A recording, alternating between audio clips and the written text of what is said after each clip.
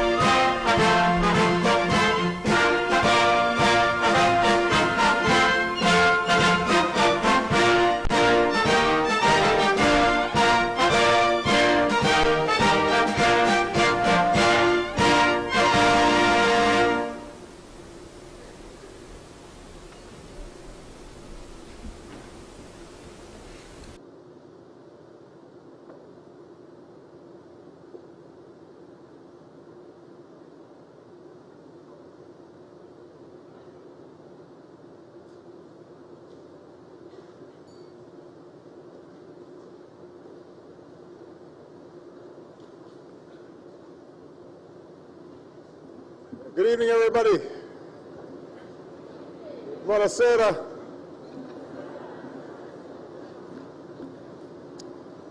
On behalf of Michelle and myself, welcome to the White House, and welcome to the final state dinner of my presidency.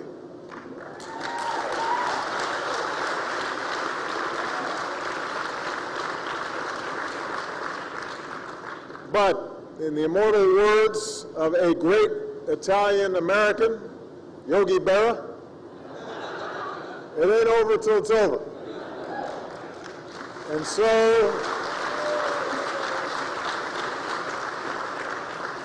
we have a wonderful evening ahead of us as we celebrate the great alliance between the United States and Italy with our great friends, Prime Minister Matteo Renzi and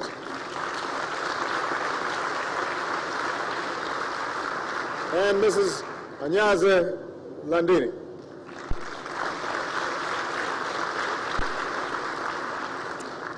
I have to say this is a remarkable crowd. I will confess that at first I was a little nervous about this dinner. After all, Matteo is called Il Rottamatore, the scrapper, the demolition man, and Roberto Benigni is here as well, and he has promised not to jump on the tables.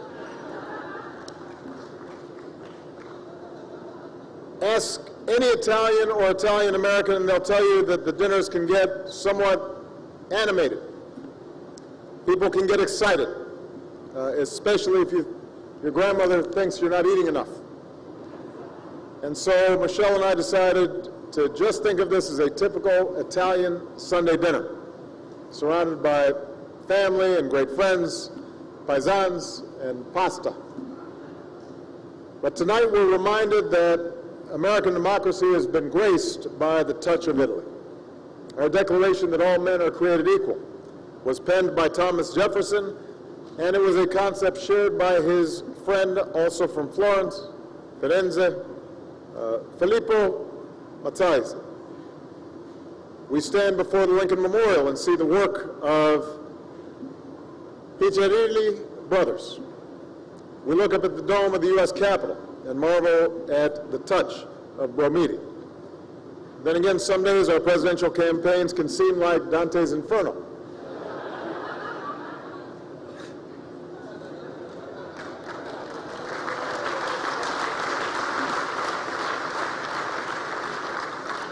Most of all, we see the spirit of Italy and the friendships between our people in so many proud Italian Americans. I suspect that many of you here tonight are thinking of your own families, parents, grandparents, great-grandparents who left the old country, who toiled and sacrificed and gave everything they had so that the next generation could succeed. And your presence here tonight shows that America is a place where if you work hard, no matter what you look like, what your last name is, how many vowels you have in your name, you can make it if you try. And even if we are not Italian American or Mets fans, we can celebrate that Mike Piazza is finally in the Baseball Hall of Fame. I also want to take this occasion to once again thank my great friend, Matteo. He may be the youngest prime minister in modern Italian history. He makes me feel old, which is unfortunate. When I came in, I was the young guy. Now he's the young guy.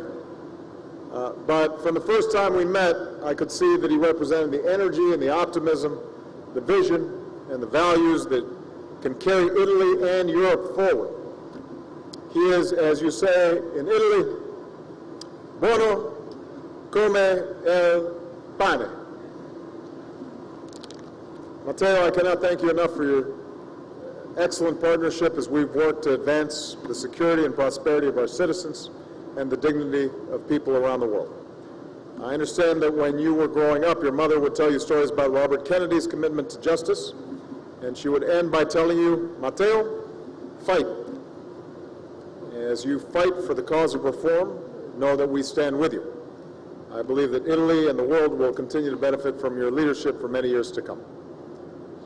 Now, one of the reasons that I'm so confident that Matteo will continue to make outstanding contributions is because he has an outstanding partner in Agnese. Our wives keep us humble. As our Italian friends know, Matteo's first claim to fame, when he was just 19 years old, was he was on Italy's version of Wheel of Fortune. This is a true story. And Agnese points out that several of the sweaters and the suits that he wore were too big, which is an affront to Italian fashion.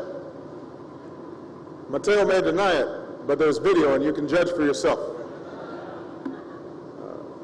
Giorgio Armani is here, and he would be ashamed to know that the Italian Prime Minister used to wear things like this. Now, you are not alone, because when Michelle was in Milan for last year's Expo, she spoke with some young people about the importance of eating slowly and savoring your food, unlike President Obama, who she said sometimes shovels his food down, which is true. So the point is that Matteo and I both married up. And because of our wives, we eat better, we dress better, we are better, and we thank you both.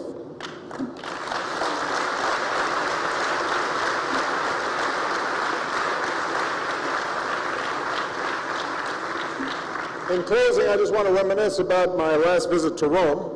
Thanks to Matteo's Ministry of Culture, I had the opportunity to visit the Colosseum. And one of the perks of being president is you can go to the Colosseum and nobody else is there.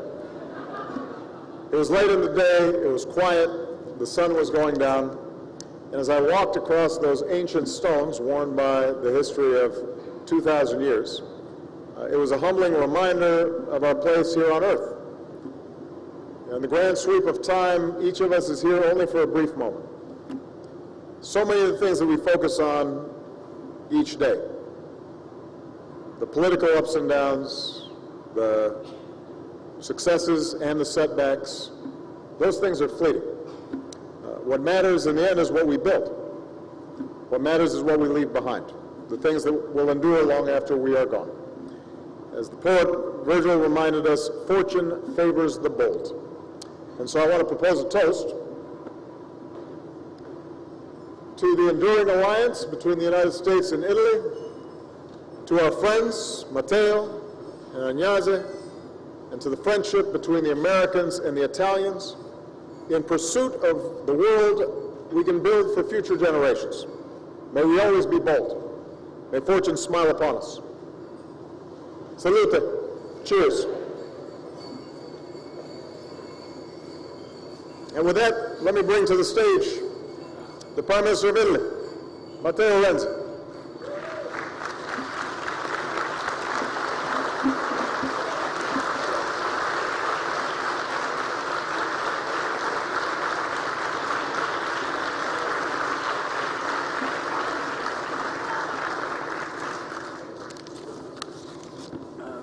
Mr. President,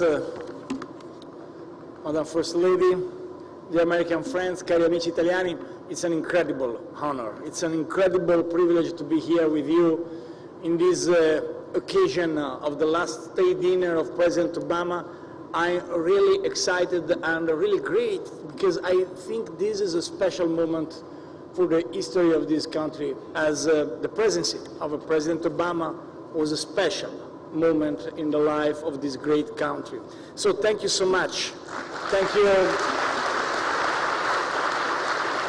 It's an honor for Italy, dear Barack, but it's also an honor for us. So thank you all from Agnese and myself for your warm welcome. But I'm really in a difficult situation because it's impossible for me to reply after the President Obama, and also this afternoon I spent time to image an organization of something to give a thanks, and it's impossible. I think, Mr. President, that we can organize after the finish of your service a dinner in Florence, after the little work in Uffizzi's gallery and in front of David, and we can prepare Sasha and Malia to verify if really ice cream, Italian ice cream, is better around the world, and then not a state dinner, but with the Osteria, with the Florentine wine and Tuscan wine we can taste, and we can verify if the tomatoes of the garden of White House are better than tomatoes of Italian products. We can try that. I know, Michelle, your tomatoes are great, but after the last weeks, let me be very frank, your speech are better than your tomatoes. And thank you so much. Thank you so much. Thank you so much as Prime Minister, but thank you so much also as father of a young daughter. And hey, Barack, you know I am a huge fan of you. You know I follow from the first speech in, first speech for the presidential run in February 2007 in Illinois. But when I listened to the speech of Michelle in Philadelphia, I think finally, maybe, when I sing when they go low, we go high, I told you, finally I found someone at the same level of Barack Obama, Michelle Obama. So this is good. Just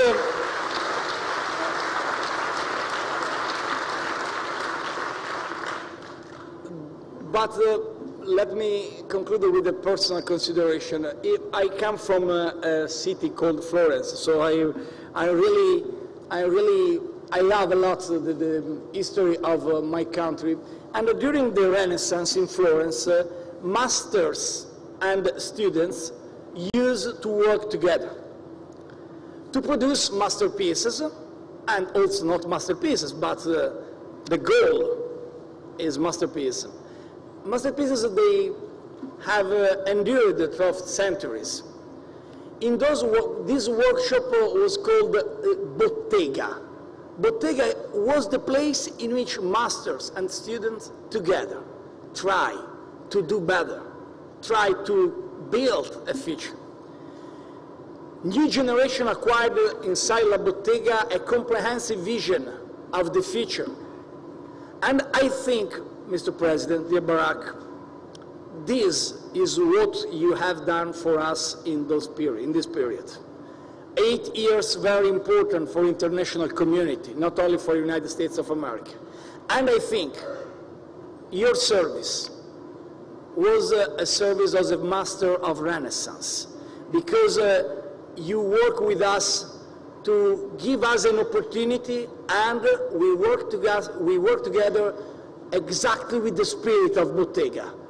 Try to make better. Try to give a special opportunity to new generations. So, as Florentine, I think I'm really grateful to you for your service and also for your message of the either state of the government, because with your message, A lot of new leaders around the world today could imagine the future as a good place in which image our destination and our generation. Thank you so much for that, Mr. President. Thank you so much, Master of Renaissance. So, in Italy there is an expression. Is an expression who comes from the shared table, shared moment of a particular moment in the dinner or in the lunch. Is an expression who comes from Latin. Cum and panis. Cum from Latin is with, panis is bread. From cum panis come a lot of things. The expression company comes exactly from that. Why? Because the value in the table are exactly the value of sharing not only bread, not only wine, not only food, but sharing a friendship and a common values. I think this is the real relation between the United States of America and Italy.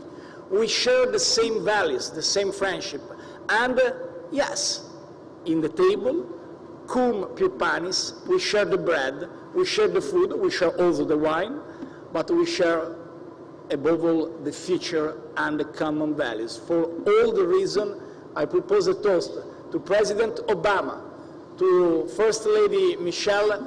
Thank you so much for your incredible journey. Thank you so much for the incredible service. Thank you so much for the value you inspire not only the United States of America, but around the world. Thank you, President. Salute.